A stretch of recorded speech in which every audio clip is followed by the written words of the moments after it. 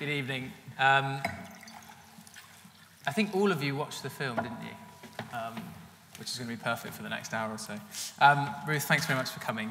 A quick bio, but I'm sure you all know who Ruth is. Ruth is a two-time Olivia Award winner, Golden Globe winner, and Tony and BAFTA nominated actress. She's best known for her portrayals of Mrs. Coulter in His Dark Materials, Alison Bailey in The Affair, Alice Morgan in Luther, and for her work on the London stage. She's also moved into production, serving as executive producer on the miniseries Mrs. Wilson, and True Things is her first feature film in which she was both producer and the lead role. True Things is out in cinema next month. Ruth, thank you again for visiting us. This is a real pleasure. And we've got a very interested audience this evening. This is an adaptation of the book True Things About Me by Deborah K. Davies. Yeah. So what were your first impressions of the book? What interested you about it? Why did you take the project on? I read the book about 8 years ago. I was doing a play with Jude Law called Anna Christie, which is a Eugene O'Neill play. And he was being sent materials to produce. And he read this book and he said, I think there's something in this. Do you want to read it? And I read it and I loved it. And I thought what I loved about it was that it was a very subjective point of view on a female experience of these initial throes of a relationship. In the book, it's actually gets quite violent, the relationship, and we veered off that in the development of it. But I loved the humour, I loved the subjectivity, I loved how truthful it felt and raw and honest. And at that time, it was before I May Destroy You, it was before Fleabag, so there weren't that many depictions of women like that, and that subjective, that honest. So I thought, actually, there's something really in this. It took a long time to make into the film, as things often do. But yeah, that was a long process of development and working with the script with Harry. I was just about to ask about Harry. So how long did it take for you to convince Harry that it was a good project? Or what were the orders there? We started writing on it.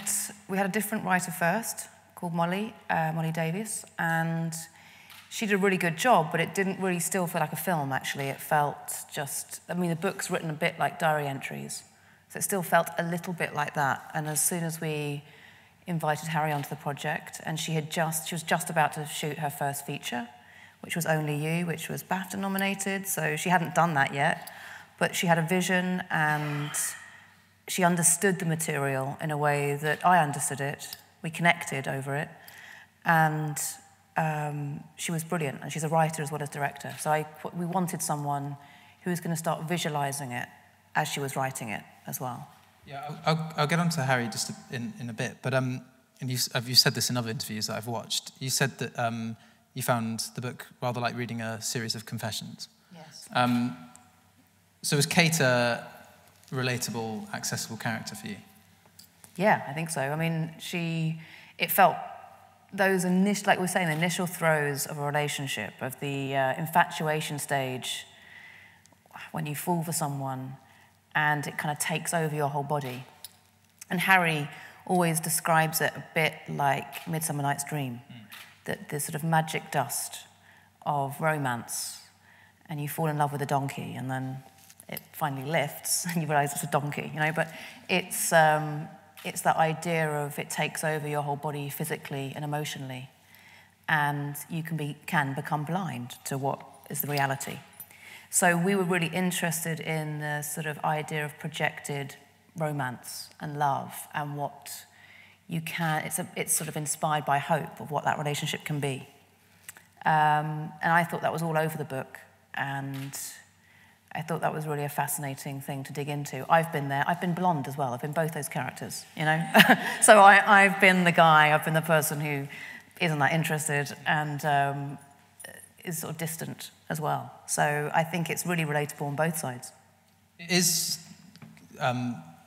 definitely and obviously from from the perspective of Kate. So could a male have directed this, do you think? Do you think they would have been able to get into the message well enough? Interesting. Yes, I think that men and women can direct all sorts of stories. I think what was really wonderful about working with Harry on this initially was that we anecdoted a lot about both our experiences, about being a woman. I think what's particular about being a woman is the pressure and societal pressure of sort of having relationships, of what you biologically are able to do, what the expectations around you are, and that also feeds into the film about what she thinks she should be doing at this stage in her life and what her mum wants her to do. And so, I mean, maybe a man would have taken a slightly different approach on that material. He could still direct it. It's just we took our particular view on it, and we had a female DP as well, a female director of photography. So she's called Ashley. She's brilliant, and she sort of worked intuitively with me and with Harry. But you can see how the movement of the lens is really feminine. Well, it's beautiful, and it moves with emotion with the character. And she was finding things, very intimate things that I was doing or Tom was doing, which were character-based, that you might not see in a static camera or you might not see from a long lens. And she would be going in there and getting that stuff. And to have her on set as another woman who had gone through all this too, it was really liberating, actually, working with those two women telling this story. Was this a new team, or had you worked with some of these people before? No, I'd not worked with any of them before. I'd worked with our producer, Tristan. I actually went to university with him. I went to Nottingham University, so not Cambridge. But Tristan, this is our first thing that we've worked together since then. That was 20 years ago at uni. And we both did acting on the local, the theatre campus. And he did video footage for a production of Macbeth that I was playing Lady Macbeth in. And Carrie Cracknell, who's a theatre director, she directed it. So we had a really brilliant group of people during that time at Nottingham who have all gone into the industry. And this is the first time I've worked with Tristan, so it's great. Yeah, brilliant. And this is the first feature film that you've produced. Yeah. Parts of this were shot and interrupted during COVID. What was that like? It was really annoying. I mean, obviously, it was really frustrating. We'd spent sort of 7 years developing this film, and then, a week into filming, it got shut down for a pandemic. You're like, this is typical. And I don't know, there was something amazing about it. You can't do anything about it, there's no control, so you just think, well, maybe one day, hopefully we'll get to finish it, but may not. But when we did get to finish it, when we did come back in September, the whole crew came back, all the actors were able to come back, and it felt amazing, actually, because still at that stage in September, we weren't sure whether we were ever going to, get back to normality, so it just felt a privilege to be able to come and finish it. Yeah. And Tom came onto the set slightly later, didn't he? Well, Tom started in that first week, but he came onto set on the Friday, I think the last day of filming. Tom is blonde. Tom is blonde. And we shot all the stuff inside the office. So actually it worked quite well, weirdly, because that's the depressing early stage of Kate's life. And it was without blonde. And he arrived on the last day. So we had 1 day of shooting with him. He was brilliant. I was like, my scene partner, this is where the film starts. And then, of course, COVID ended it the next 2 hours later. But when we came back, it was all the stuff with him. I'm going to get onto the substance of the film in a second, but just one more question now. How tricky did you find playing Kate? I mean, for me, you are Alice from Luther. That was my first time I saw you. So compared to some of the other roles that you've done, and maybe Mrs. Wilson, how did this compare?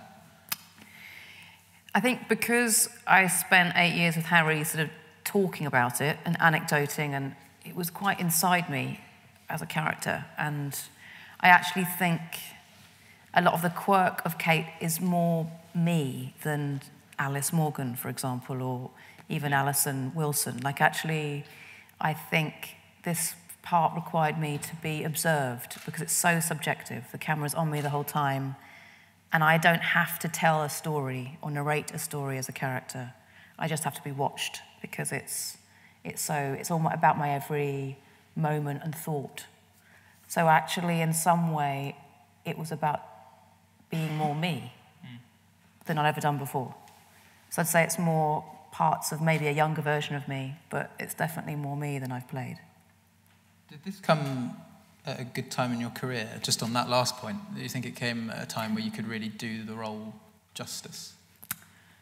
Yeah, probably. I mean, I think you're constantly evolving, and what's brilliant about acting, what's amazing about acting, I think, is that it does, you evolve as a human being, it will reflect in your work.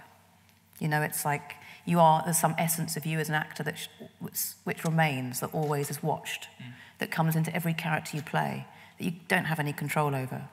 But if you grow as a human being, that will reflect on the screen too. And so, yes, probably there's some part of me that feels at ease in my skin more now than I ever have done before. And so I can be observed easier. And hopefully that will get better and as I get older or worse. It depends what happens to me. But I hope that, you know, as an artist that you grow, that reflects in the work too. Yeah, let's get on to the film. I'm going to try and draw some things out, and then I'm going to open up, because there's people who might like to ask far better questions than me. Yeah. But you've said a lot that this is a universal film, and I sort of wanted to work out what that meant. In many ways, it's a very, very contemporary film. It's about love in the 21st century, or dating in the 21st century. So it's fast sex, it's texting, all the sort of references are quite contemporary too. So I suppose my question is, what actually is universal about it? What's timeless? I think I meant universal when I said that, about that it's not really about dating as such, it's more like human interaction, and it's about those kind of the desires and wants and expectations and needs of people, which feeds into all relationships. So it's not necessarily about communication as such as just like what it is that humans want and need, and how they can be blind to, or driven by expectation, or driven by,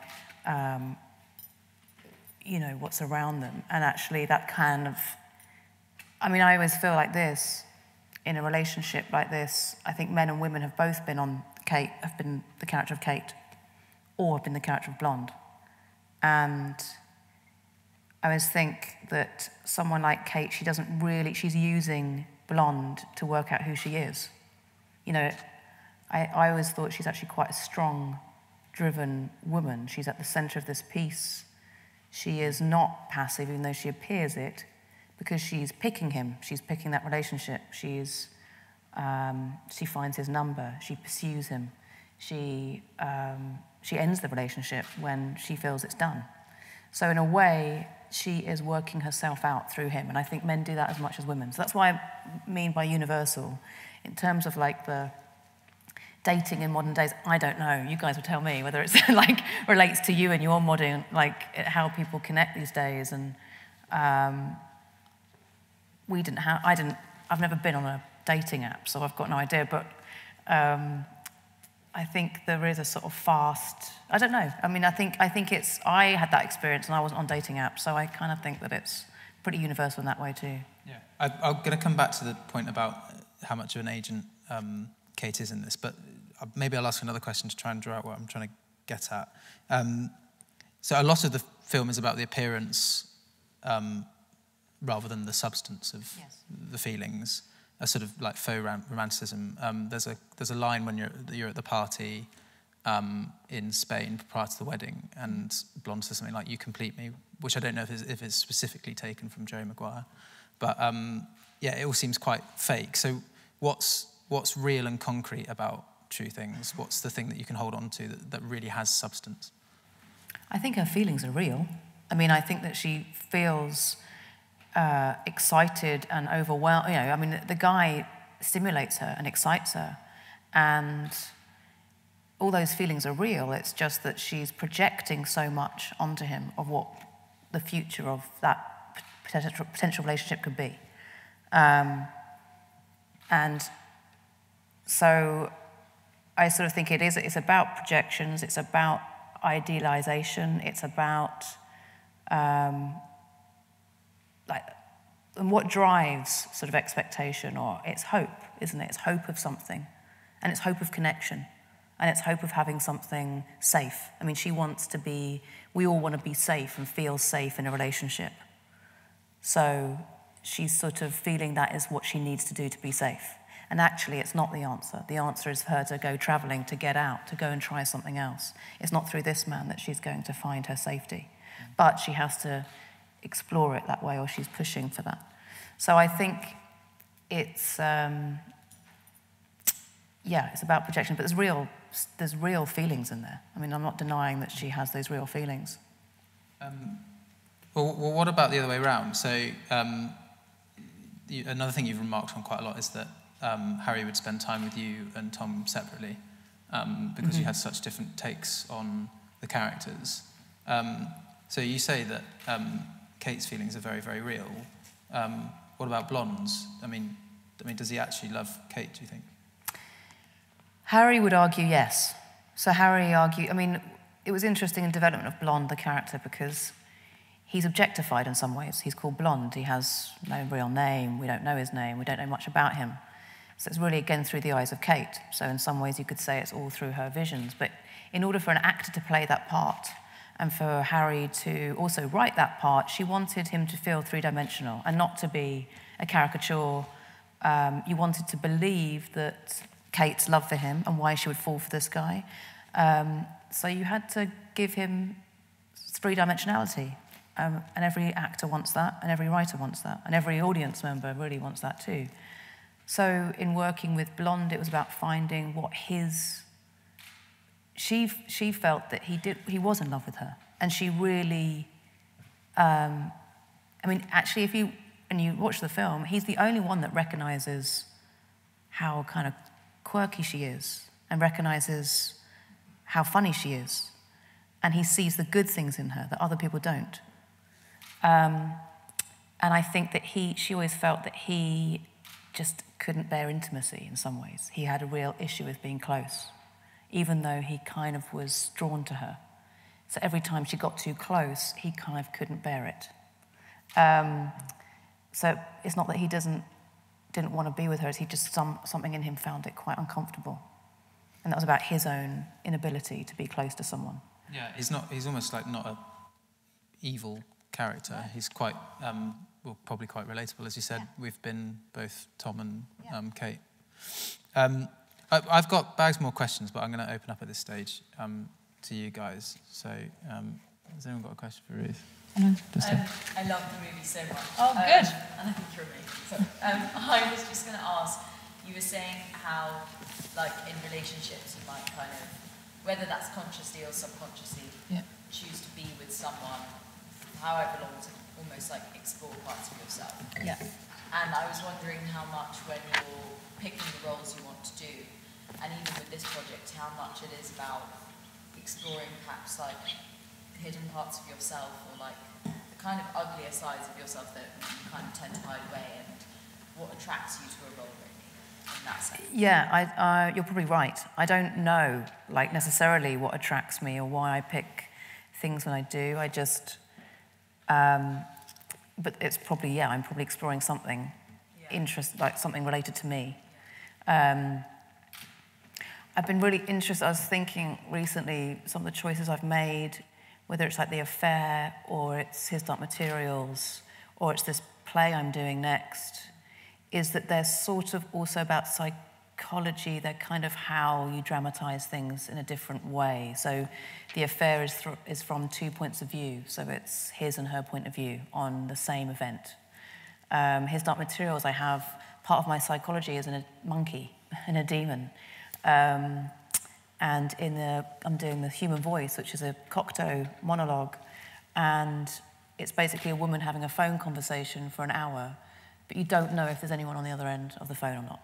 So to me, there's also something fascinating in dramatization of narratives in a different way, and psychology of things, which are they're not linear, they're not normal storytelling. I get really interested in that. So I think it's a combination, and it's Constellations I did as well, which was a wonderful play about basically it's sliding doors, the many different versions of one event. So I think I'm fascinated by that too. internal sort of work, but also how you do things psychologically differently. Yeah. From talking to other people, one of the things that people seem to have differing ideas of what happened was the bit with the dog. Oh, good. All right, tell me. I've not heard this before. Go. And I was wondering if you could give any insight into that, and also the bits of the film that you feel were real and the bits that were like hallucinations or dreams. What do people say about the dog? What are the different versions? Well, I think some people, I think, did get a bit of a bestiality representation. That's the literal version, yeah. But Okay, what's the next one? I thought it was a bit weird, but I definitely didn't think anything dodgy was happening. It was funny with the dreams because, Harry always...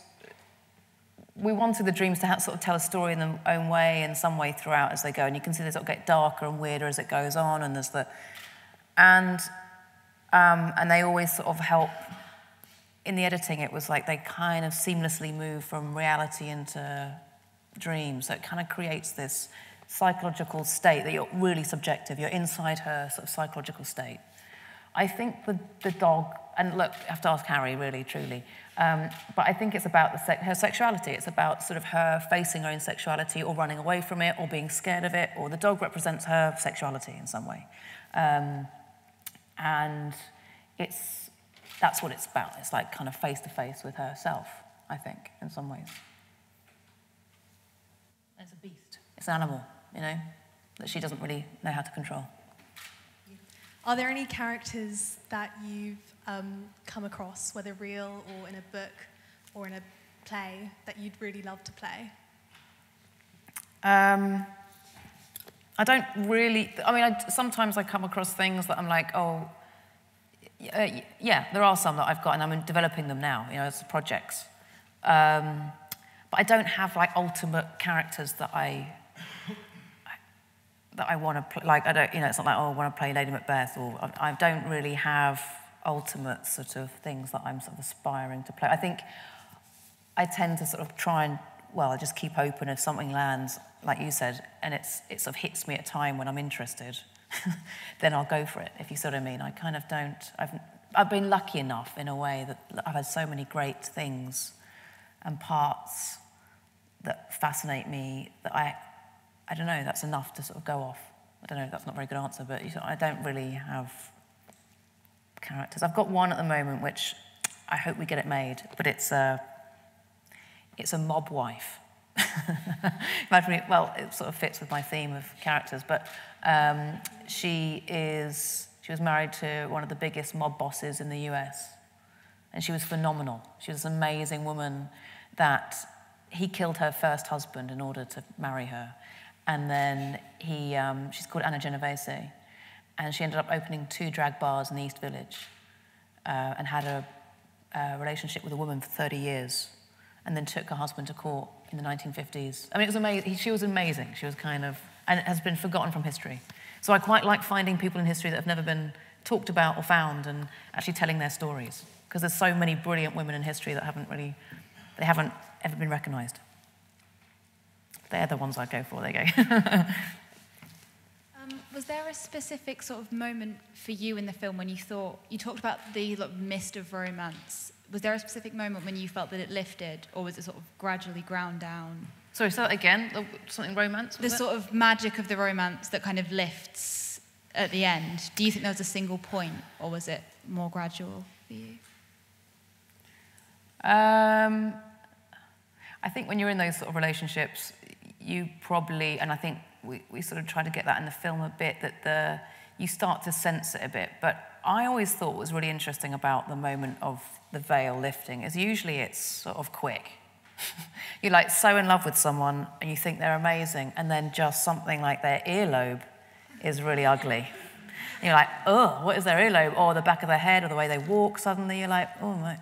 And then it all changes, and it's instantaneous. And you're like, that is so...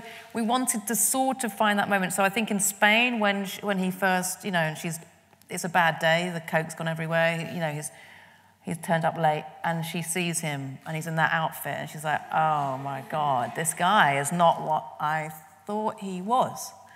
But that's built from stuff before. It's just that I think I don't know why people do that, but I've certainly done that before, and I think it's quite common. Why did she go to... I didn't really get why she went to Spain, to be honest. Because I don't think it's Was it about like one him. last chance? Sort of Well, stuff? yes, but it's really about her own... She talks about wanting to go travelling. She talks about wanting to get out. And in a way, it's like he gives her, and actually throughout the whole film, he's giving her a way out. Even if it's dangerous or a bit like reckless, it's a way out of the life that she's in. And actually, that's all she wants, is to not be... And she's... In a way, I always found that she was a character that had like creativity inside. Like it was something like she might have gone to art school and then never really followed it through, and nothing really happened from it. And so she's found herself in a job that she hates and can't be creative and is sort of stifled. And then this guy is just lights her up, and it's a way to destroy the life she's in and exit it. So I think partly she's not over him yet, but I think she thinks he's an exit somehow, and he is an exit for her.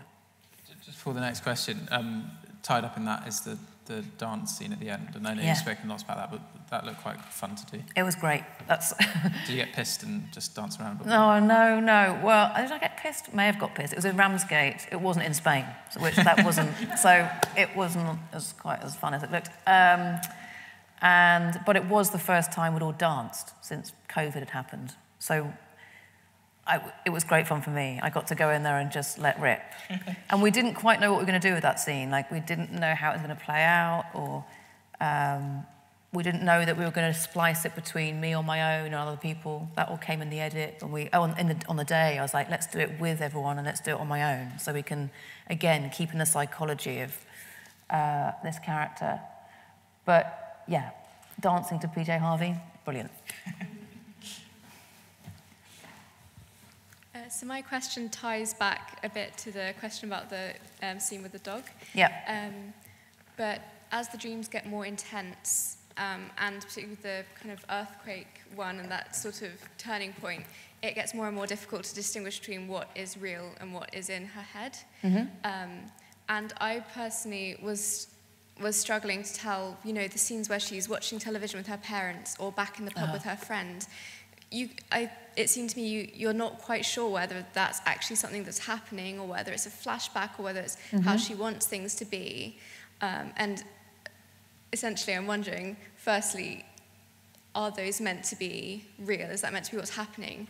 And secondly,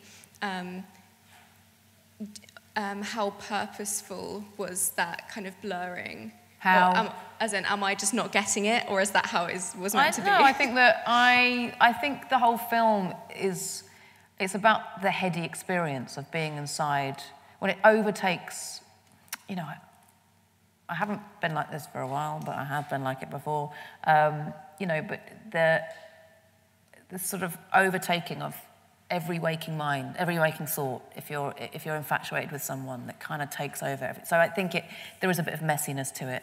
They're supposed to be real, those moments. Those moments are supposed to be that she's with her parents. She's back in the kitchen, going around the kitchen showroom with her parents, with her friends. Her life has gone back to, it hasn't moved on. It's the same.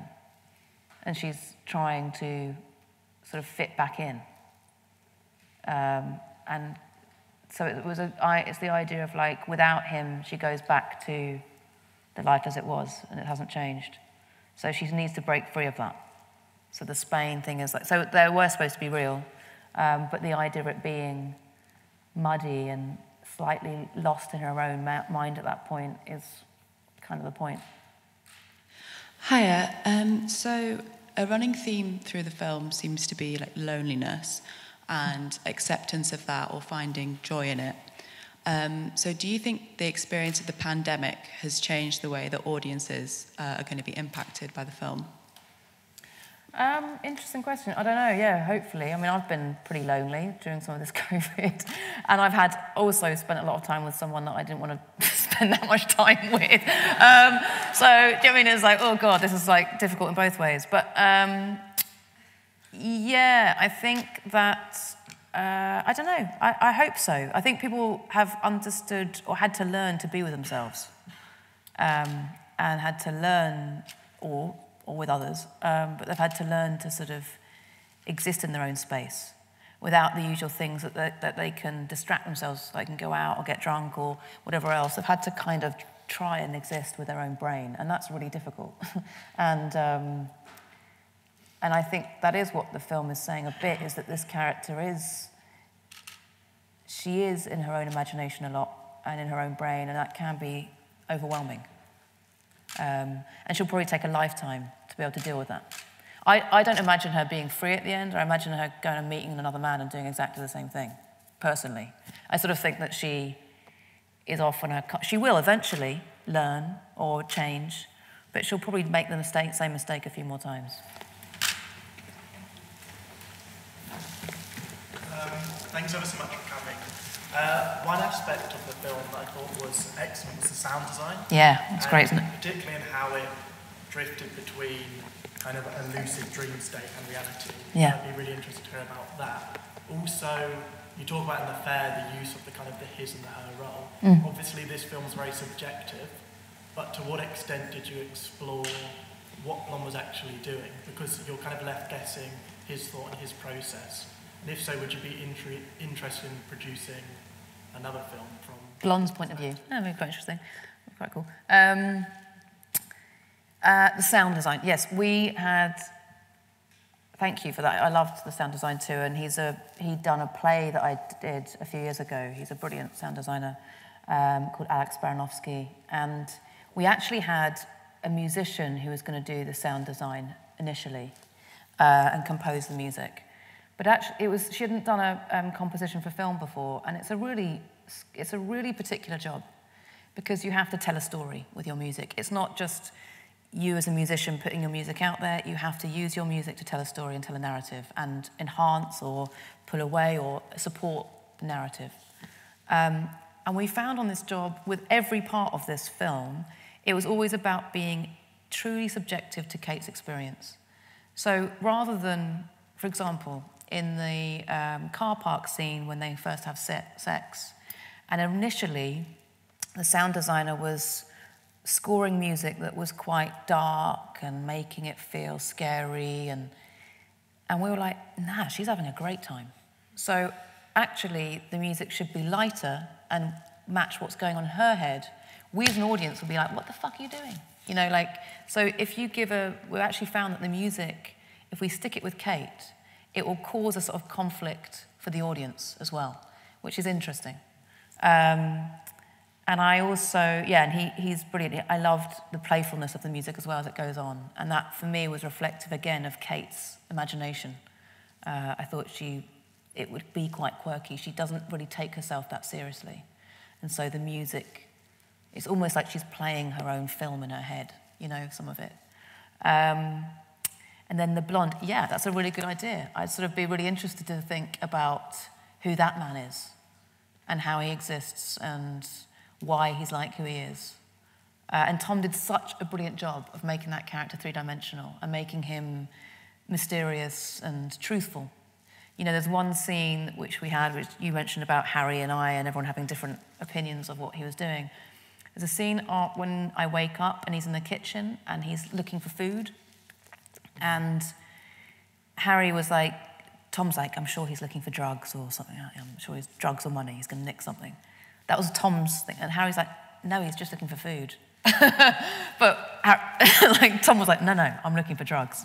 So anyway, he'd kind of come up with his own, you know, lots of layers. And he kept doing this as a character because whenever he said something emotional or something that he felt the character, he would do this. So in his own way, he gave his character lots of different traits and nuance that came onto the screen and made him really intriguing, you know, makes you want to make a film about him. Do you have a specific process that you go through, or do you kind of play it by ear and change each time? And if so, is there a moment in that process where you kind of think, oh yes, I finally get them, I finally understand them, or is it always kind of a slight uncertainty there? I used to have a really strong specific process because I think I was just scared, so I would like stick to my sort of, I had like workbooks. I did history at uni, so I was very sort of, it was all about I don't know, writing things down and research, and I still enjoy that part of it, actually. Research is one of my favourite parts of, like, working on a project. But I think I've obviously got more confident in that things will come, and in the doing of it is sort of where you discover stuff too. The most interesting characters you never understand. So Hedda I never understood, but I loved playing her. And it didn't really matter that I didn't understand it. It was kind of, I was just present in each scene. As long as I knew what I was doing to the other person in that scene, it didn't matter, I didn't understand the full, you know? And actually it made it quite electric, I think, to play and to watch. So that taught me something. I didn't have to know everything to perform it.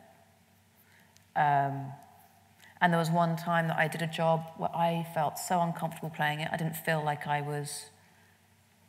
the director wasn't happy with what I was doing. It's actually one of my better performances, even though I was the whole time feeling incredibly self-conscious. So it's always, it's such a mysterious job to me, and that's why I love doing it, because I can never really fully be in control of it, even though I try. And I'm letting go of trying these days, which is good. But, so I think it's a mystery. Well, to me anyway. I think I was going to ask something similar to Aria, but I was just wondering, because you said the psychology is really important for the character, and obviously for Kate, it's one of the more relatable roles you've played.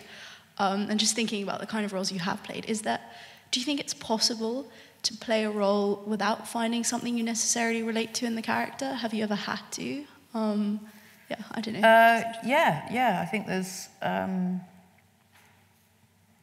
mean, Mrs. Coulter, I don't really...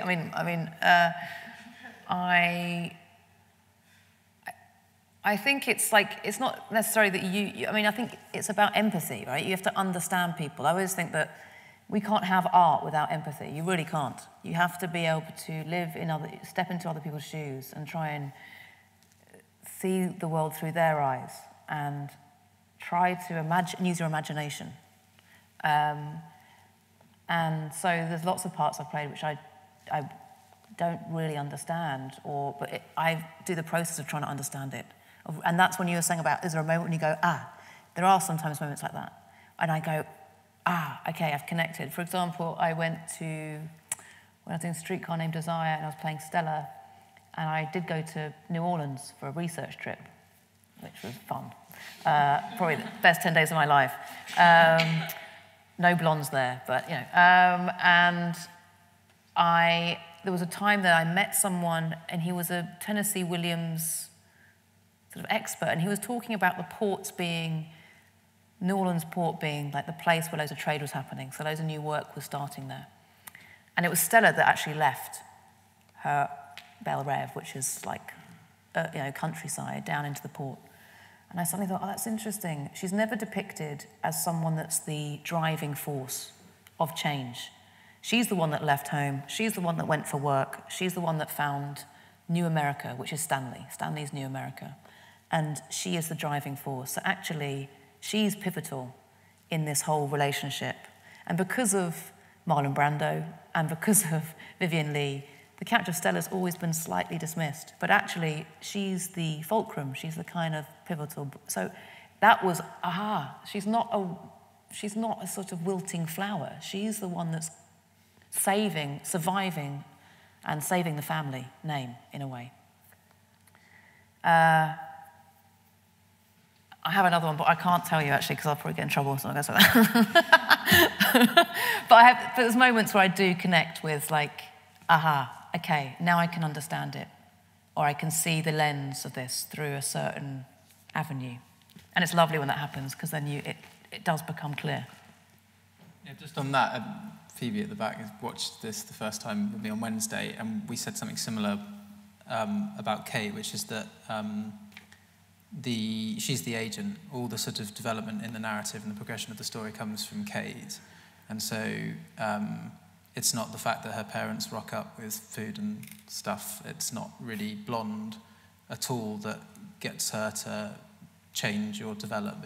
It all comes internally. And I don't know if that was something that attracted you to the role or something you're looking for now when you portray similar characters. I just think people are agents of change themselves. I mean, it's up to you. I always feel like, yes, you choose to be in those scenarios. I mean, okay, you can have a big debate about whether we have choice in our life, really, at the end of the day. But I think that, it's every individual has the choice, is choice of their life, of how their life goes in a way, or how they choose to, who they choose to be with, or how they, So I sort of feel like that's interesting. Everyone's responsible. To me, everyone's responsible. Like in The Affair, it's like, what I loved about that is that it is about who is responsible for this affair, and then one person blames the other person. It's like, actually, everyone's responsible, and you are responsible for your own actions and what you... so that's what I think this film's about. It's like, she is responsible for making the change in her life.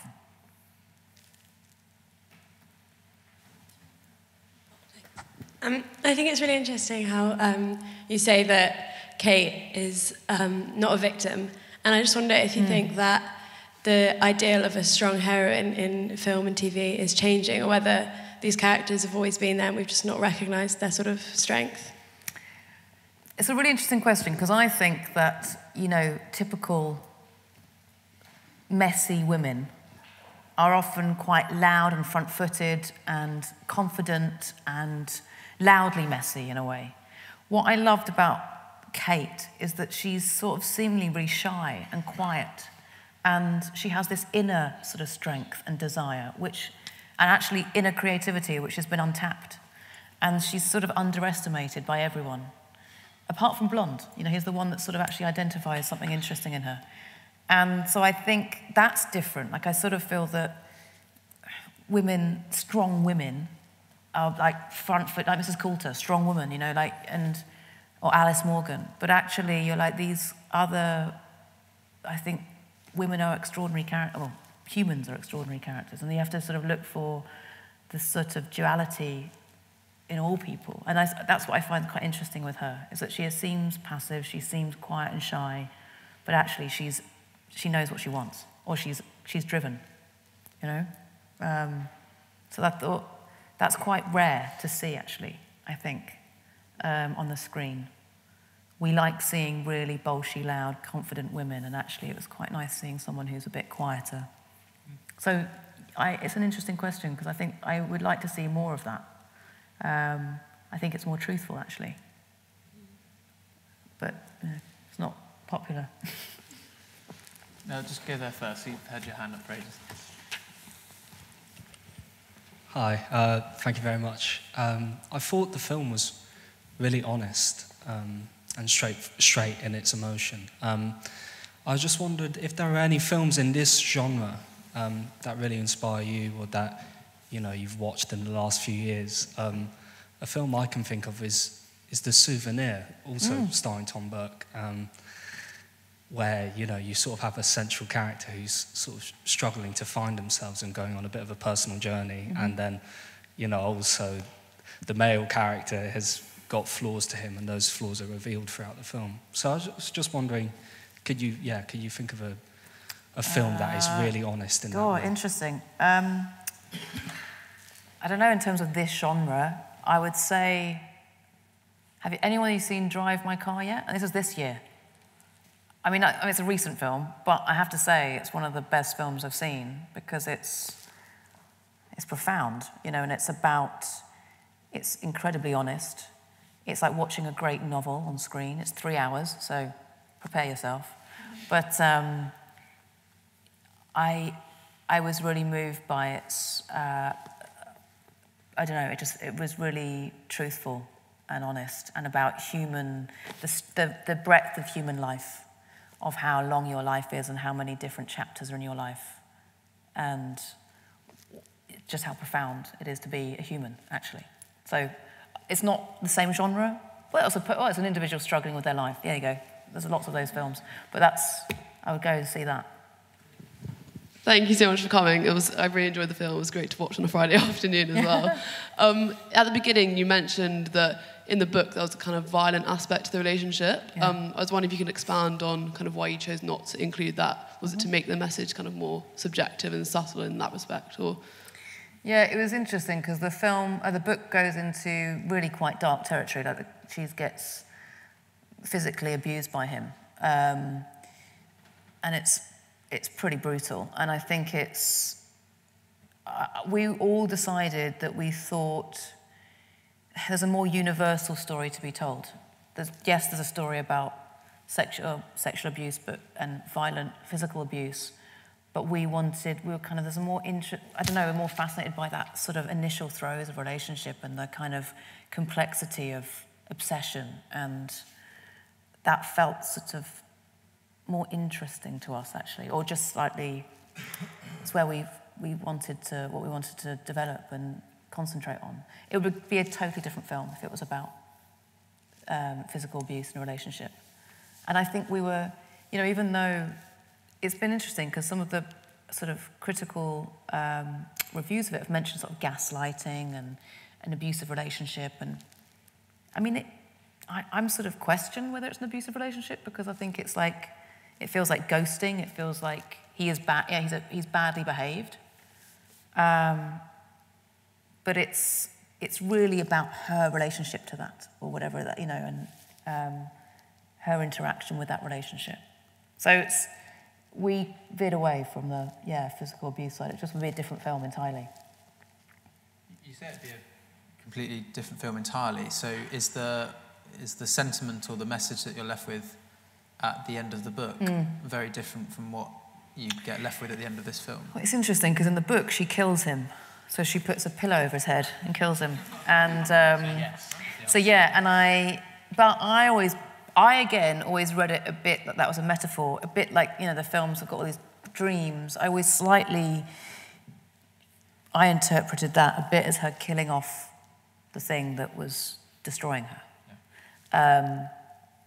And there was still a suggestion even in our film that we have a dreamlike scene where she kills him. But it was like he hasn't done enough bad stuff in a way. It's not like he's pretty horrific, but he's not physically abusive like in the book. So it sort of didn't have the same stakes.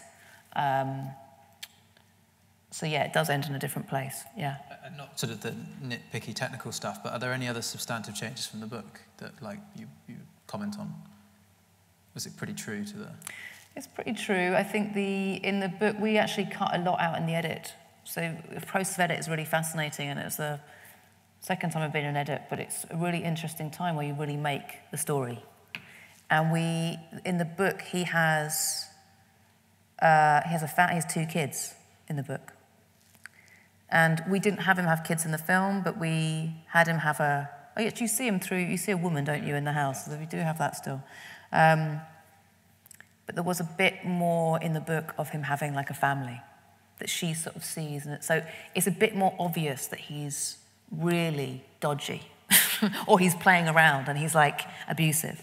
And I think we just wanted to make that a little bit less obvious so that it was kind of the connection between the two of them was more, I don't know, tangible. You had more affection for her or sympathy for her. If it's hard, it would be quite hard to sort of understand. I don't know, you'd have to dig deeper into understand why Kate was with him if you saw that stuff. Yeah. So we realised it was going to make it a hard sell, actually, So one character that we didn't really get to explore much was her friend from the beginning, and I kind of found myself questioning whether she was a real friend with her best interests at heart, or was she kind of a part of the reason why her life before Blonde was so oppressive? Exactly. A very good question. We had a really good debate after this film, like a month ago or something, and it was so interesting because someone asked a similar question. Or they said they wanted to see more of her, and they thought she was like the guiding light, and why wasn't she in it more? And she was in it more, actually, but again, in editing, you end up sort of narrowing the story. But it was so interesting because someone sat next to her and was like, no, she was like, I found her really smug. And she obviously didn't have her best interest at heart. So I always felt that they weren't very good friends, that it was a friend that you've had for years or known, but actually you've grown apart, or actually, And I find this in my life, is that as you work out who you are more, you realise some of the friendships don't work alongside that anymore. And it felt a bit like that they sort of have been friends, they've known each other for a while. But actually their dynamic is not particularly healthy for Kate or for Alison, actually. It's sort of set in old tram lines. And she's stuck in that dynamic with her friend. So she's open, like even her opening the door, her friend's setting up like dates for her, and I had Kate opening the door to Alison, you know. It's sort of like her friend, the Queen Bee Alison, is setting up her life for her, and actually she's a bit oppressed by it. So you're right, that's what we wanted to get across with that character. The worst scenes of me like going around and babysitting, you know, and like having to put up with her kids and things like that, who are lovely, but they got taken out again because we have to narrow the film. But it was a sense that friendship wasn't really... I don't think she'd go back. Kate wouldn't go back, and then... They might reconnect in a few years, but I think it's not... It's something that would take a few years to reignite. And actually, we did have Alison, her relationship not being as happy as she makes out. So that was the idea. You spoke about how you were like your process for like finding the role, for example, but I was just wondering how something like with the role of Kate, for example, where it was like kind of cooking for 7 years, did you say? And how have you found that, or how do you find it in general, letting go of a role or a project? Is that something that you kind of find quite hard, or is it like you just kind of get through it and then it's like on to the next one? I find letting go really easy, actually, weirdly. It's not, I enjoy some characters I play, and sometimes you think, like, for example, Hedda, I was like, I could have done a bit more of that. I could have done another month or 2 months of performing that, because I loved it and I didn't quite still understand it. I think I love the creation of a character. I love how scary that is, and not knowing what you're doing, and, you know, making a fool of yourself, or all this. Like, I love the sort of how scary that all is, and what it inspires in you. When I have to keep doing a character, I start to get a little bit, it's not bored, it's like I sort of need new stimulation. So I find it quite easy to let go of characters in a way. But I've always found it quite easy to let go, strangely. So. I thought it was really interesting what you were saying about kind of looking into the psychology of characters. Just wondered, in terms of the process of kind of getting into that psychology, how that might differ, if at all, whether you're performing a character on stage or in a film, whether it's to do with the chronology of kind of making that piece of work. Does that have any impact on how you kind of uncover the psychology of a character? They both have a technical aspect. So I don't go method on things because it's tiresome, and I don't know if it necessarily helps all the time. Sometimes I think, to me, sometimes method is about focus. It's about maintaining a form of focus, because essentially you're pretending to be someone else. So it feels like it could be quite embarrassing. You know, like you're in front of a lot of people doing something. So I think that method and all those things are tools to help you focus and to keep zoned in to something, because the ability to be self-conscious is huge. I think that when you're on stage and film, there's a technique, there's technical stuff that helps. And so you talk about psychology. I will work, when I'm processing and working a character out, I would often think about the psychology as a way in, or I think, what is it? Like Mrs. Coulter, she's a narcissist, right? She's a real narcissist. So in that first few episodes, it was like, when Lyra goes against her, she's really hurt. She's really upset. It like really hurts her. It's like she's emotionally hurt by that. And how dare she? You know, it's like can't compute around that. So she's a deep narcissist. But there's technique that you bring into camera work that's about how do you perform this in a way, what am I trying to say? I'm trying to say that you can go to a level of psychology, but also then you have to be technical. I mean, in theatre, for example, you have a live audience, and you can't deny the live audience. You can hear them. You know when they're with you, when they're not.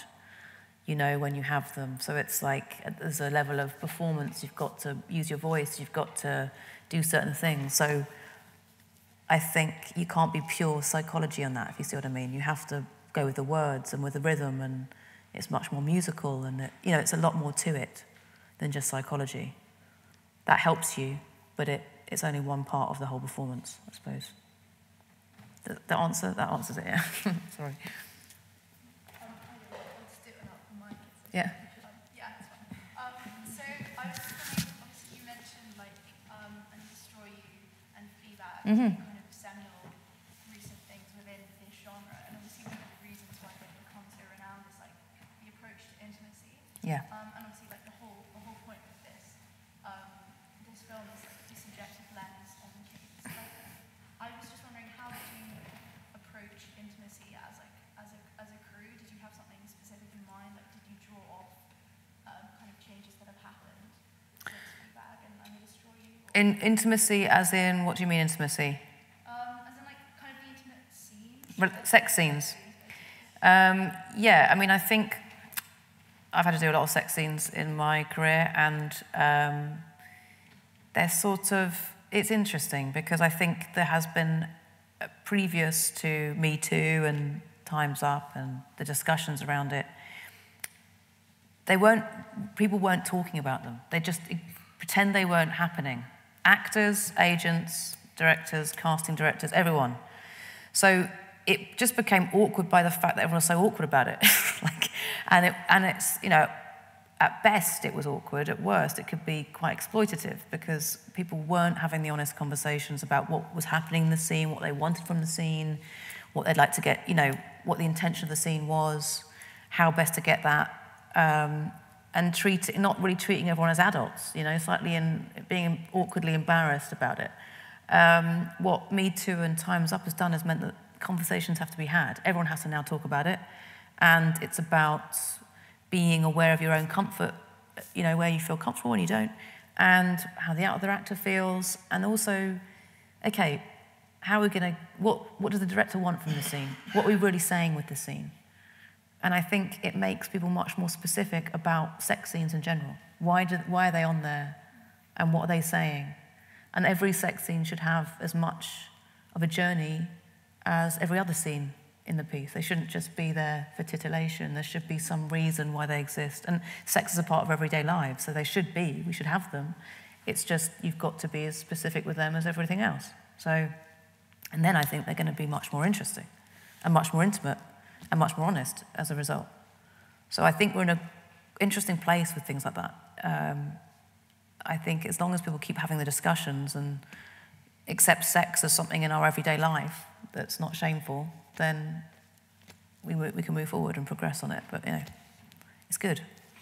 It's getting better. Sex is good. That's the answer. Anyway, end it there. I've got one more question. I don't know if because we're probably running out of time here. So we'll do two more questions. Just one here. Speaking of this changing culture in film and TV and this changing portrayal of women, would you ever consider directing, or is this something that you're doing through producing as well as your acting? Changing what stories we see? Yeah, I think it's got to be the right. I'm always someone that when an opportunity comes, I'll just jump at it. I'm not very good at necessarily long-term planning something. Like I directed a play once. I did 3 Eugene O'Neill shorts. That was about 6 years ago, and I loved it. And in a similar way, the reason I loved it was because I got to work with all the collaboratives, all the creators in a collaborative way. So I got to work with the composer or with the writer. And so for me, yes, I want to do more of that. And whether that's producing or ends up directing, we'll see. I don't know. One thing I probably won't be as a writer. I can't see myself really sitting down and ever putting pen to paper. There's people that are very good at that. I'm not. But maybe directing, yeah. We'll see. I suppose my last question is slightly corny, but we are next to the ADC Theatre. I told you just earlier that there's a theatre production oh, yes. here next week, and then in the audience you've got most of the main people from the Are you guys in it? Are you, some of you in it? Performing in it? One of the executives is there. Uh-huh. But so I suppose my question is, what was your sort of student acting life like at Nottingham, and have you got any advice for anyone here? I did more acting than history at Nottingham. I mean, I definitely spent most of my time in the society, and it was where I decided to go into acting, definitely.